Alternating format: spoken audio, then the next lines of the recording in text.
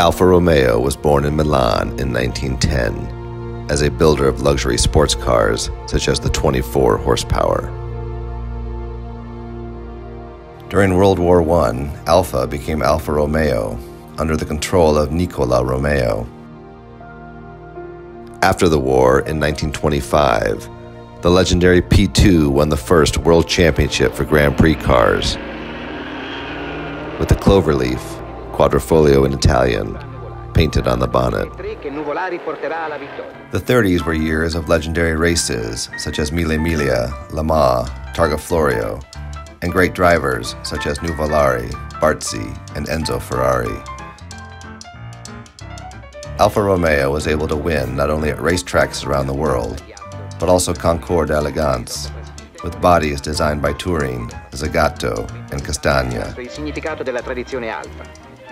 During World War II, under government control, Alfa Romeo focused on the production of military equipment, including airplane engines.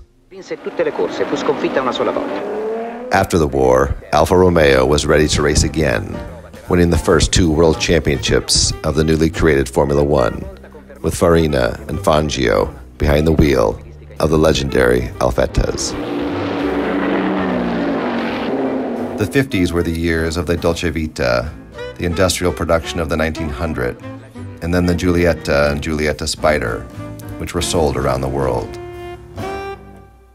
The 60s gave birth to a new generation of Alfa Romeo, with the Giulia, the Duetto, and the GTA, which dominated racing in the touring car class. They were also the years of the 33, a sports car that won 2 world championships and inspired the 33 Stradale, one of the most iconic and beautiful Alfa Romeo cars ever produced. In the 70s, the brand launched the Alfetta, the Alfa Sud, and also came back to Formula One with drivers such as Mario Andretti. Then the Alfa Romeo 75, the Milano, and the 164.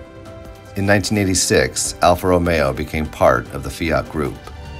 In 1997, the brand saw a watershed moment with the introduction of the new 156. Beautiful and technologically advanced, the 156 was able to win races and open the door to a new generation of sporty Alfa Romeo, first with the 8C and later with the compact mid-engine 4C. The return of the Giulia and Giulia Quadrifoglio in 2016 and the introduction of the Stelvio SUV in 2017 capped off the decade in style, winning multiple awards and establishing themselves as the high-performance benchmarks in their segments. In 2018, Alfa Romeo returned to Formula One racing. To help celebrate its 110-year anniversary, Alfa Romeo unveiled the Giulia GTA, a limited edition high-performance sedan that harkens back to the famous 1965 Giulia Sprint GTA, which ruled sports car racing in its time.